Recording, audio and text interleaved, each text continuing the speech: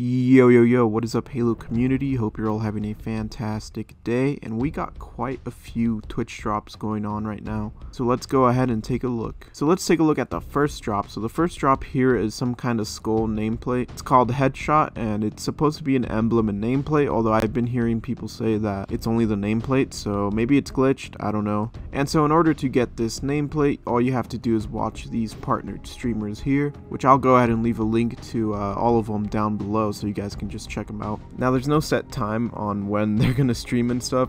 They pretty much just stream whenever they want to, but we do have a good variety here, so I feel like it won't be too hard to miss. So this drop started at September 9th and it ends at September 15th, so you still got quite a lot of time to get this emblem, and all you gotta do is watch them for 2 hours and you should be good and you'll be able to get that drop.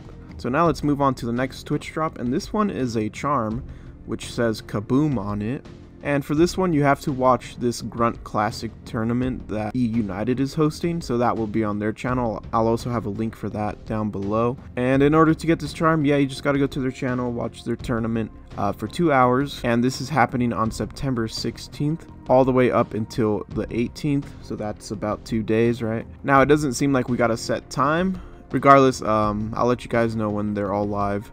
So that is how you get the kaboom charm, but there's also one thing I wanted to tell you guys about, which is not exactly a Twitch drop, but is actually something that you can get right now for free just by logging on to the game, and that is the yapyap nameplate.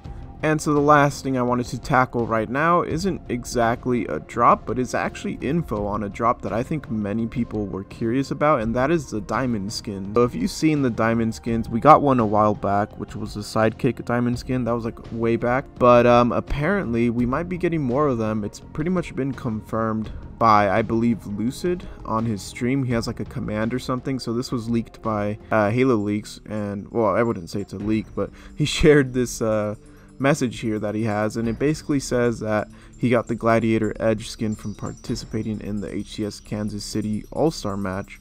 For now it is exclusive, but it will be available in later drop opportunities. So that basically just confirms that we are going to be getting more diamond coatings in the future, and that they will be Twitch drops. So that pretty much just confirms it. Now I don't know if it's going to be all of them, but that does confirm that there is going to be more, right? I'll definitely keep you updated with that once we get more info about that kind of stuff. So that is about it for Twitch drops and some other kind of stuff there that you can get currently. If you guys want to stay updated with Twitch drops like this and other Halo content, be sure to subscribe and like the video. I really do appreciate it. It may seem like a little thing, but it does really help out a lot.